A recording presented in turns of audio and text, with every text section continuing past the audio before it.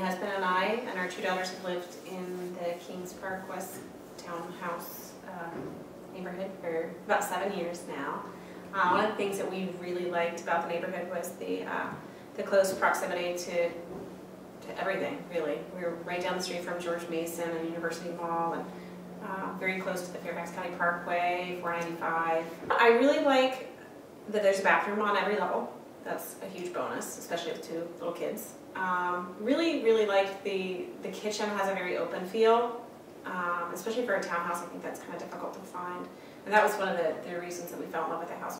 3 bedrooms upstairs, 2 full baths, and again, with 4 people living in the house, that's a huge convenience.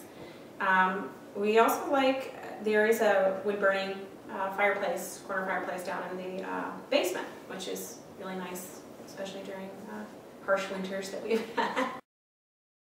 Upgrades in the house, we have put in new windows about 4 years ago. I believe all the windows were replaced.